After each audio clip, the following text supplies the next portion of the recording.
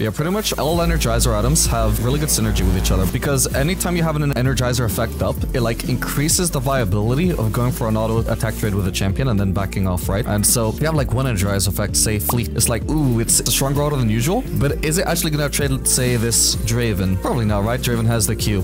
But let's say you add another Energizer effect to that, like the Storm Razor. Let's say you add Static Shiv on top of that, plus 100 magic damage on top of everything else, on top of the heal, on top of the Storm Razor, on top of the movement speed. It becomes more and more worth to just constantly go for those Energizer Pro trades, doesn't it? Yeah, the more and more worth it becomes for you to go for those Energizer trades, the more aggressively you can actually go.